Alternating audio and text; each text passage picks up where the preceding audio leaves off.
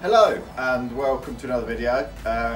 Today I'm going to attempt to use this new fancy bit of kit, a 3D scanner, to scan the car floor because I need to produce a new aluminium floor and I want to get the dimensions spot on. We'll see if this works. So firstly, a bit on what I've had to do to prep to use this.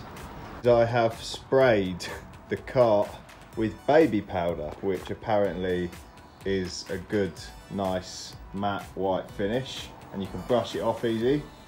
And then I've got my PC set up, and I've stuck all these reflective dots all over it, which gives the scanner some kind of reference. So yeah, let's give it a go.